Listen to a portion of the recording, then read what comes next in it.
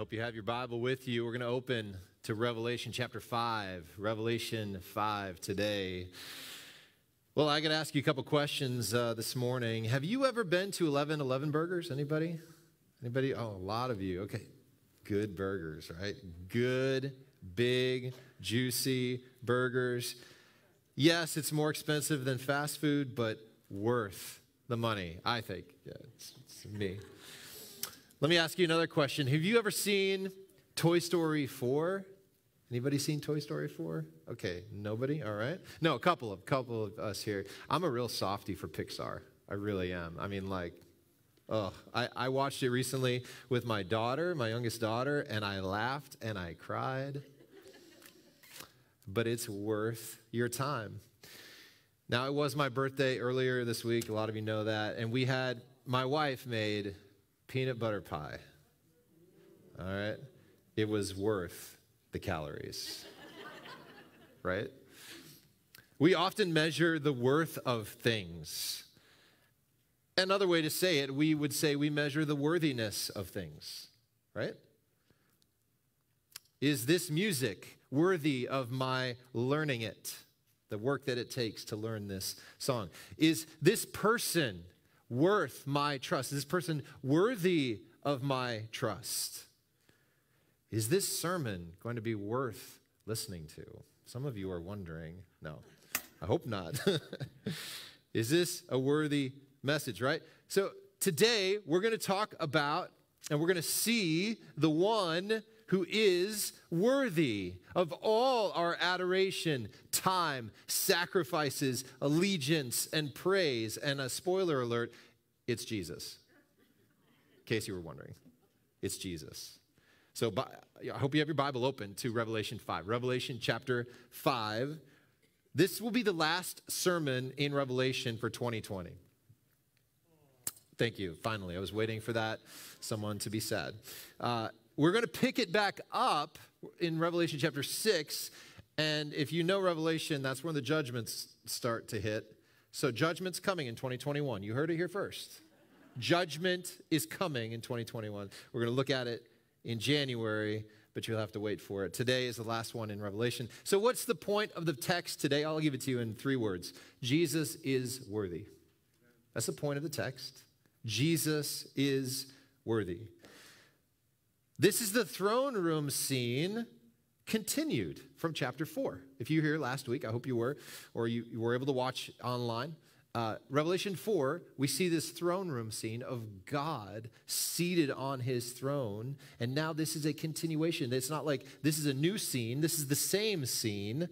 It's just continued now in chapter 5. There's 3 parts to this text in Revelation 5. Here's the first part. The problem. The problem. No one is worthy. What does that mean? Let's look at it. No one is worthy. Starting in verse 1. Look at verse 1. Then I saw in the right hand of God, or the one seated on the throne, that's God the Father, a scroll with writing on both sides, sealed with 7 seals. God the Father is seated on the throne. We saw that really clearly last week in Revelation 4. But we see something different now. We see he's holding something in his right hand. What is it? Anybody notice what it was? Help me out here. A scroll, right? A scroll. A scroll with writing on both sides, sealed with 7 seals. Now, what is this scroll? What does it say? That's the big question. Scholars actually point back to a double-sided scroll found in Ezekiel, in the Old Testament book of Ezekiel, chapter 2. And this is what Ezekiel says. So I looked and saw a hand reaching out to me, and there was a written scroll in it. When he unrolled it before me, it was written on the front and back. Words of lamentation, mourning, and woe were written on it. So now we get a little hint of what could be on this scroll in Revelation chapter 5. Lamentation, mourning, woe are coming for the wicked. And we'll see that unfold in January. Judgment for the wicked and vindication for the righteous. This scroll describes how the end will play out. Listen to what Robert Mounce says. He says, this scroll contains the full account of what God in his sovereign will has determined as the destiny of the world. This is how the end will play out. Now let's look at how John sees something else in verse 2. Look at verse 2. I also saw a mighty angel proclaiming with a loud voice, who is worthy to open the scroll and break its seals? But no one in heaven or on earth or under the earth was able to open the scroll or even to look in it. The difference between this text and Ezekiel 2 is in Ezekiel 2, God opens the scroll. But now a mighty angel proclaims what? Who is worthy to open the scroll and break its seals? And what's the answer? No one. No one's worthy. Verse 3 makes that really clear, doesn't it? No one in heaven, on earth, or under the earth. No one. No one in all creation is worthy to open the scroll and break its seals. One scholar, Grant Osborne, tells us this is not so much a moral or spiritual worthiness, but an inherent sufficiency. So, in other words, no one is sufficient. No one is sufficient to open the scroll and to break its seals. John, who's writing this, he feels that the scroll will never be opened. And that means the judgment of God will not happen until the scroll is opened. Vindication, in other words, vindication will not happen for God's people. Judgment will not come. The end will not come. That's what John is feeling. That's how he responds in verse 4. Look at verse 4.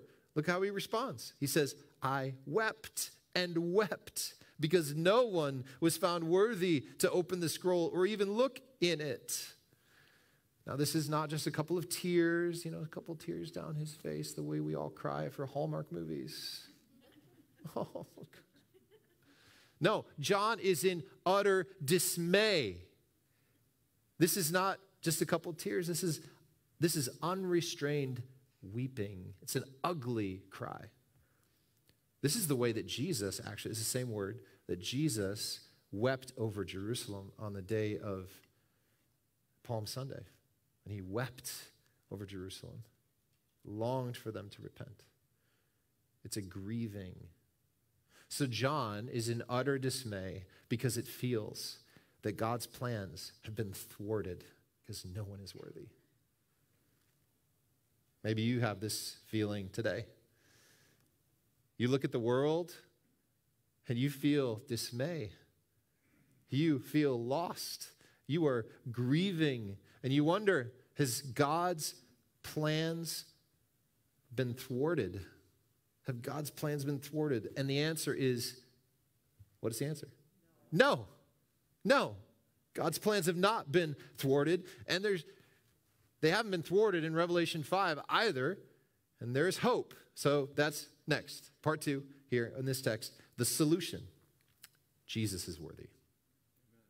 The solution. Jesus is worthy. Look at verse 5. Then one of the elders said to me, do not weep. Look, the Lion from the tribe of Judah, the Root of David, has conquered so that he is able to open the scroll and its 7 seals. This Lion from the tribe of Judah is a fulfillment of Genesis 49, verses 9 and 10.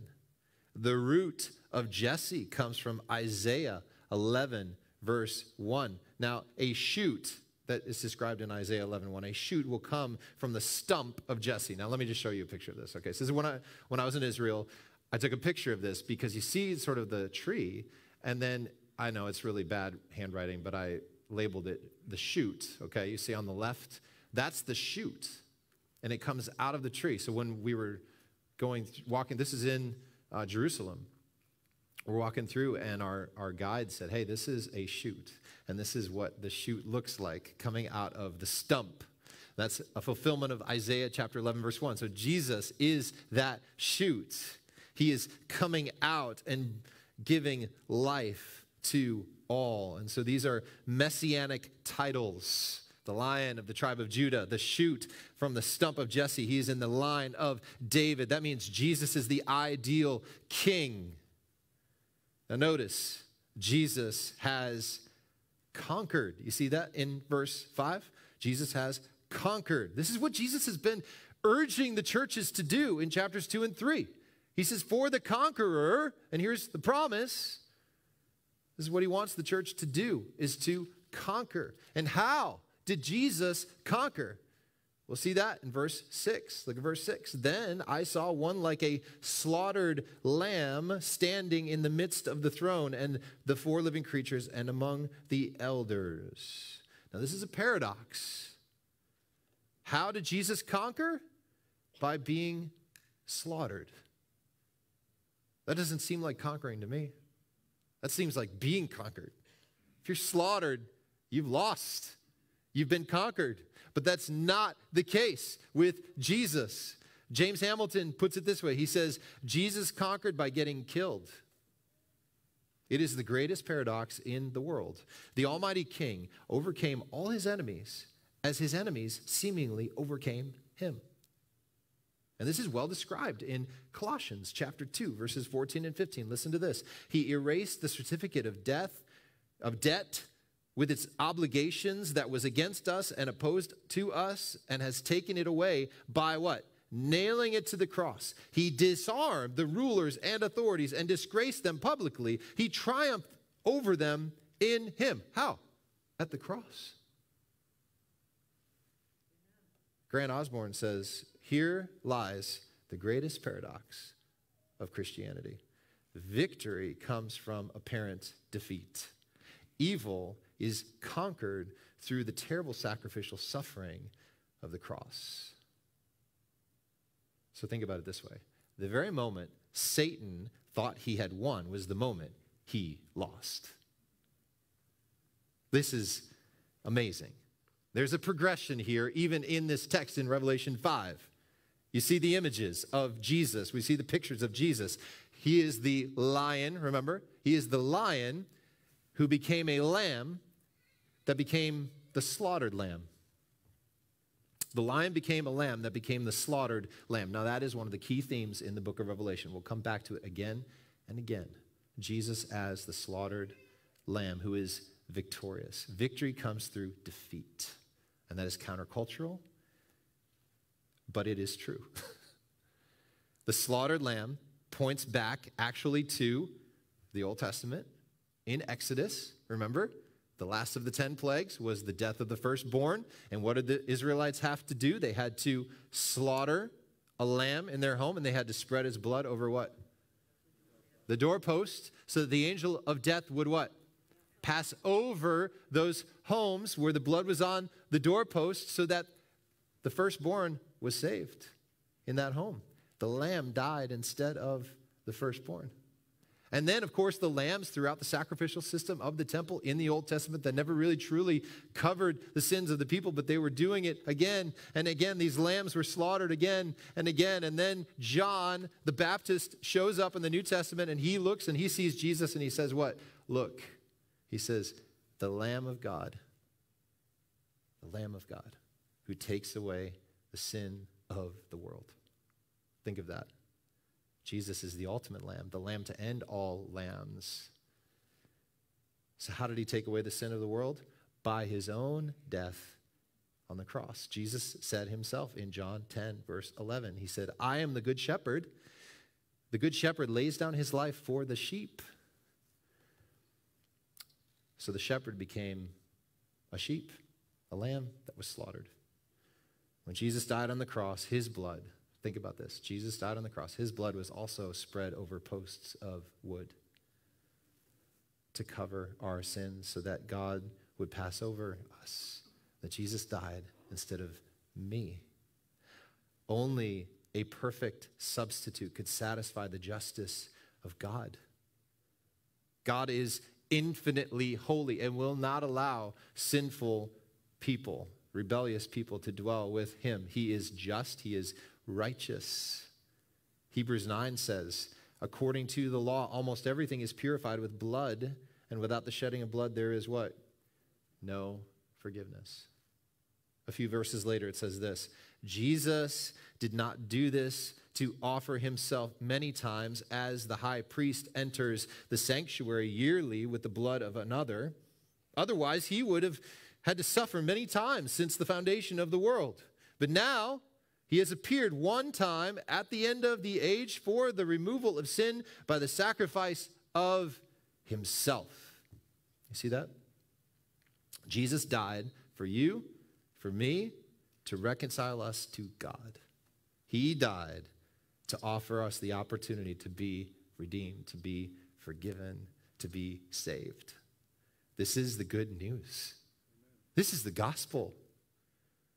So have you responded to this good news? How do you respond? You respond by repenting of your sin, turning away from your sin, and believing alone on Jesus. Have you made that decision? Have you turned to Christ? I hope you have. And if you haven't, you can do it right now. Turn to him. Believe on him. He died for you so you could be forgiven and set free. Let's look at the rest of verse 6. This is again looking at Jesus now. This is Jesus. He had 7 horns and 7 eyes, which are the 7 spirits of God sent into all the earth. 7 horns and 7 eyes. Really? Literally? I don't think so. 7 is the number of perfection, completion. 7 horns, 7 eyes. Now the 7 eyes, the 7 is already defined for us in verse 6, are the 7 spirits of God sent into all the earth. This is the presence of the Holy Spirit. But what about the 7 horns? Well, 7 horns are a picture of conquering and often thought of as a ram. So here's how it goes. Here's the progression. Jesus is the lion who became a lamb, who became the slaughtered lamb, who became the conquering ram. That's what we're seeing here. We're seeing sort of a picture of Jesus in all of his glory. The lion who became the lamb, who became the slaughtered lamb, who became the conquering ram. That's the 7 horns. Jesus is the perfectly seeing, perfectly powerful, conquering ram. It's why Philippians 2 says, at the name of Jesus, every knee will bow. He's a conquering ram. And every tongue will confess that Jesus Christ is Lord to the glory of God the Father. The conquering Jesus takes action in verses 7 and 8. Look at verses 7 and 8. He went and took the scroll out of the right hand of the one seated on the throne. That's just all he did. Took it. No problem. No questions. He took it. He's worthy. Look at verse 8. When he took the scroll, the 4 living creatures and the 24 elders fell down before the Lamb. Each one had a harp and golden bowls filled with incense, which are the prayers of the saints. So no one in the throne room says this, but we will. Jesus is worthy. Jesus is worthy. He took the scroll from God the Father, and the 4 living creatures and 24 elders, what did they do? How'd they respond? They fell down. They fell down and worshiped. What were they holding? Help me out here. What were they holding? What does it say? Harps. Okay, that's where we get the picture of like harps in heaven. Okay. The harp was often an instrument used in the Psalms for worship. That's what it means. They're worshiping Christ. And then these golden bowls filled with incense. That's kind of interesting. What is that? We don't know until the text tells us, right? What are the golden bowls filled with incense? What are those? The prayers of the saints. Wait a minute. Wait a minute. Our prayers matter? Sometimes we don't think they do. We just think, well, I guess I can pray. No, our prayers are being collected in bowls. Think about it in that way. Our prayers really matter. Are we praying? Are we praying these days? I know we are. But how can we pray more? Oftentimes, I think prayer becomes sort of the last resort. Like when things go really bad, okay, now we really need to pray. I think we need to make it our first impulse to pray. We need to be steadfast in prayer, being watchful and thankful, it says in Colossians 4. So how can I grow in prayer? How can I grow in my praying life? I'll give you 3 ways. Just this very, very quick. Number 1, How can we grow in our prayers? Number one, be aware that we are in a spiritual battle. Did you know? Did you know we're in a spiritual battle? Are we aware of that every day? We should be. It will help us pray. Listen to 1 Peter 5:8. It says, be sober-minded, be alert. Your adversary, the devil, is prowling around like a roaring lion, looking for anyone he can devour. We need to be aware of Satan's schemes, but we can have confidence because we have a lion too, the Lion of Judah, who is infinitely more powerful than Satan. So we don't have to be afraid, but we need to be aware of what Satan is trying to do. But we can trust Jesus. And we need to be aware that we're in a spiritual battle. That's the first way we can grow in our prayer. Be aware we're in a spiritual battle. Second, we need to recognize our insufficiency. We need to recognize our insufficiency. When we admit our own insufficiency, we will be pushed to pray. We'll be pushed to our knees. Psalm 42 describes our need for God. It says, as a deer longs for flowing streams, so I long for you, God. I thirst for God, the living God. But our culture pushes us in the other direction. You can do it. You got this. Books like Girl, Stop Apologizing by Rachel Hollis feed a self-sufficiency that makes us, like the church at Laodicea, sickening to Christ. We need to repent of our self-sufficiency and recognize our absolute insufficiency. And that will draw us to pray. So, how can we grow in our prayer? Be aware we're in a spiritual battle. Recognize our insufficiency. Third, trust the Lord with all our hearts. Not part of our hearts, all of our hearts. What does it say in Proverbs 3, 5, and 6? Trust in the Lord with all your heart. Lean not on your own understanding. In all your ways acknowledge him, and he will make your paths straight or clear. So do we really lean on the Lord, or do we lean on our own understanding? A trusting heart is a prayerful heart. I love Pastor Mark's challenge to the students this year. One of his challenges is for them to develop a prayer calendar. So the idea is you write down one person you pray for every day of the month. And you contact that person. You say, how can I pray for you?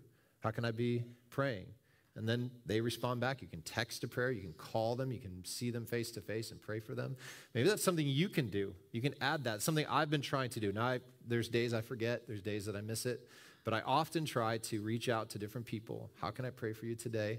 And then sometimes they reciprocate. How can I pray for you? And we just, as a church, it's a very simple step. But we can be praying so much more if we just do something as simple as a prayer calendar. So I challenge you to do that. There's a lot to pray about these days, right? Wouldn't you say? Why don't we just pray right now? Let me just pause. Sermon's not over.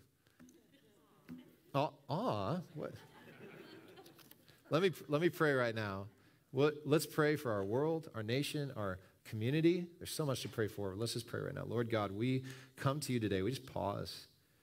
We thank you that you hear our prayers, that our prayers matter, that our prayers move.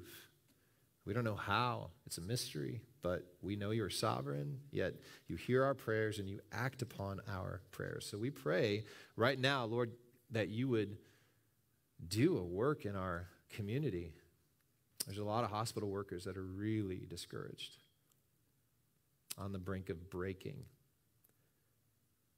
We think about the virus and all the effects, widespread.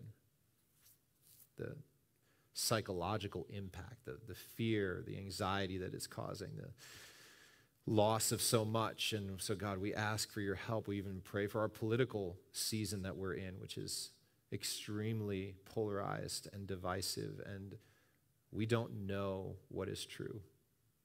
We look at the media, we look at the news, we cannot even trust what they're saying is true, but we know you are the God of all truth, and so we pray that you would bring the truth to light, and that you would do what is right and best. And we pray that we would submit to you no matter what happens in the days and months, even the years to come. So we submit to you, God. We thank you that we can trust you because you are worthy of our trust. We pray in Jesus' name. Amen. So Jesus is worthy. Jesus is worthy. And because Jesus is worthy, heaven does the only thing they should do. And it's what we should do, and that is, number 3, worship Jesus. Worship Jesus. Look at verse 9 and verse 10.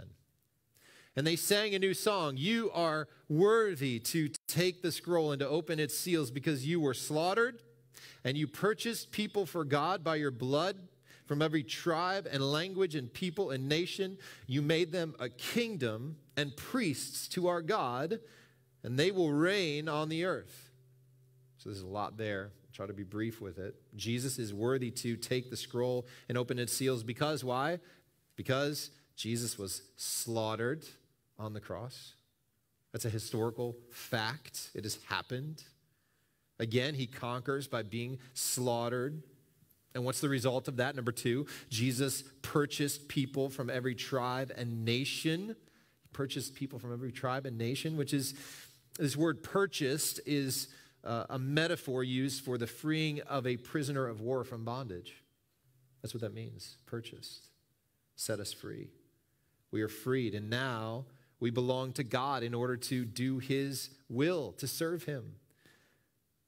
And the third reason that Jesus is worthy to take the scroll is that he made his people a kingdom and priests. This is God's promise to Israel in Exodus 19, verse 6. It's coming to fulfillment in the church. It means all Christians will reign with Christ while serving God for eternity. It's a great picture. So what's the application here? Very simple. Jesus' victory is our victory. If we're in Christ, Jesus' victory is our victory. We should not walk around with our heads slumped over thinking we've lost and we are being defeated. Quite the contrary. We will reign on earth for eternity with Christ if we persevere, if we continue on. And Jesus has promised victory to us. We've already won. We're not waiting to see if we've won. We've already won because Christ died and he rose again. Now look at verse 11. Verse 11. Then I looked and heard the voice of many angels around the throne and also of the living creatures and of the elders. We saw them in chapter 4. Their number was countless, thousands plus thousands of thousands. So the choir is growing rapidly. How many? How many are there? Countless, thousands plus thousands of thousands. Don't get out your calculator. Okay, I know you want to, some of you. This is just a way of expressing an innumerable number, more than anyone could count. It's not the point. You don't count them. They're innumerable. And what are they doing? Verse 12. Verse 12. They said with a loud voice, worthy is the Lamb who was slaughtered to receive power and riches and wisdom and strength and honor and glory and blessing. Now, I want to believe they didn't just say it. I think they sang it. I think they should sing it. And I say that because this is in Handel's Messiah, which is an amazing work of music. If you haven't heard it, this is a great time of year to find it and listen to it. A lot of revelation is in Handel's Messiah. And I sang Handel's Messiah with my friend Aaron Bauer, who was up here a minute ago. We sang it together at Moody. So whether they said it or sang it, listen to the truth. Here it is. Jesus is worthy. Jesus is worthy. Worthy of what? Well, they say, verse 12, power, riches, wisdom, strength, honor, glory, blessing. How many is that? 7. Interesting. Completion, perfection. Now, here are some personal questions I want to ask us here. Jesus is worthy of my power. Am I submitting to him? Jesus is worthy of my riches. Am I generous toward him? Jesus is wise. Do I listen to him? Jesus is worthy of my strength. Am I using it for him? Jesus is worthy of my honor. Am I honoring him with my life? Jesus is worthy of glory. Do I glorify him? Jesus is worthy of blessing. Am I worshiping him?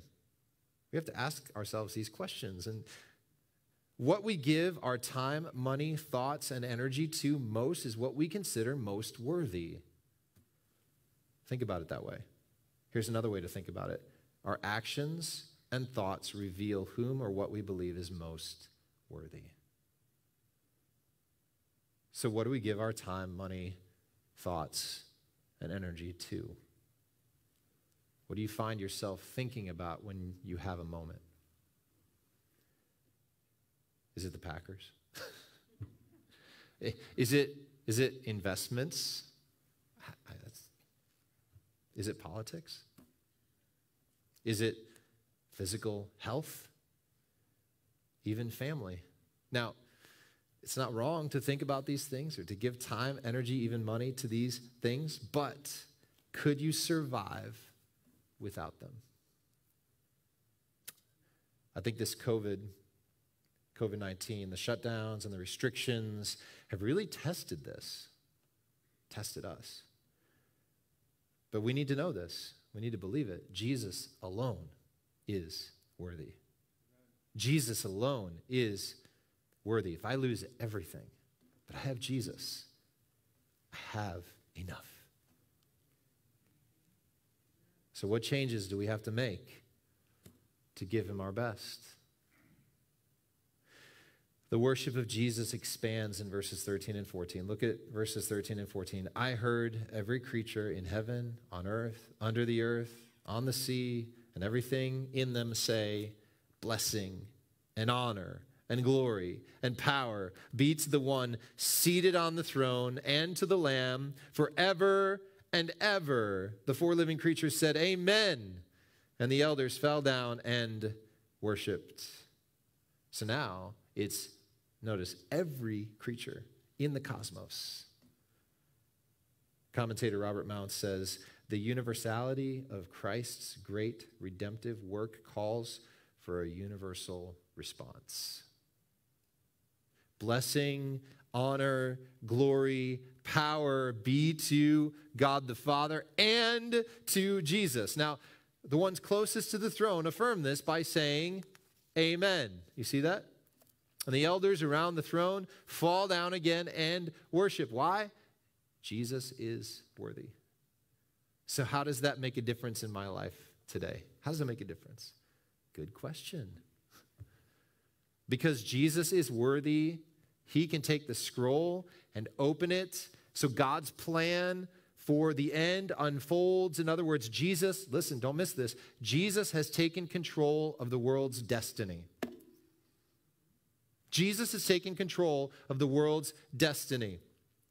So as we look at our world in 2020, we may not feel like Jesus has control. We feel very much out of control. Coronavirus cases continue to go up and skyrocket. Some of you have experienced the loss of loved ones this year. For some of us, we've lost our opportunity to be with family for Thanksgiving. There's a distrust in the election results and political nastiness, could we say? There's family turmoil over all of these issues. It's a mess. The list goes on and on. But we need to know Jesus is in control. He is. Last week we saw God is on his throne and Jesus is on his throne. You notice that at the end? Notice end of verse 13. Blessing and honor and glory and power be to the one seated on the throne. That's God the Father. And, see this? And to the Lamb. He is God. Jesus is God. And he is worthy of our worship. Jesus, don't miss this. Jesus is in control of the way our lives will turn out. Jesus is in control of the way our children's lives will turn out. Jesus is in control of the way our nation will turn out. In the year 2000, James Montgomery Boyce, a renowned pastor and scholar, was diagnosed with terminal cancer. He died 8 weeks later. Before he died, he addressed his congregation. He said this: if God does something in your life, would you change it? If you change it, you'd make it worse. It wouldn't be as good. So that's the way we want to accept it and move forward. And who knows what God will do. We keep saying, Jesus is worthy. That means he is worthy of my trust. Doesn't it come down to that these days in this world? Jesus is worthy of my trust. He will not let us down, not forever. Not forever. We'll see in chapter 6, the martyrs under the throne saying, how long, O Lord? How long until you will vindicate us? And God says, just a little while longer. Just wait. Just a little while longer. Maybe that's where you are today. Don't stop trusting in Jesus. You may have to wait just a little while longer. Evil, listen, don't miss this. Evil will come to an end. Forever. Evil will come to an end. Why? Because Jesus is the conquering ram. Sickness will come to an end. Why? Because Jesus is the slaughtered lamb. By his wounds, we have been healed. 1 Peter 2. This broken world that we see all around us will one day be renewed. Jesus will make all things new. Why? Because Jesus, the Lion of Judah, lives. Jesus is worthy. Let's pray.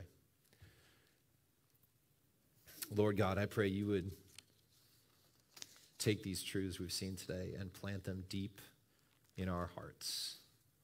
We need to be constantly reminded of this truth, that Jesus is worthy. He is worthy of our trust. He is worthy of our adoration. He is worthy of our allegiance.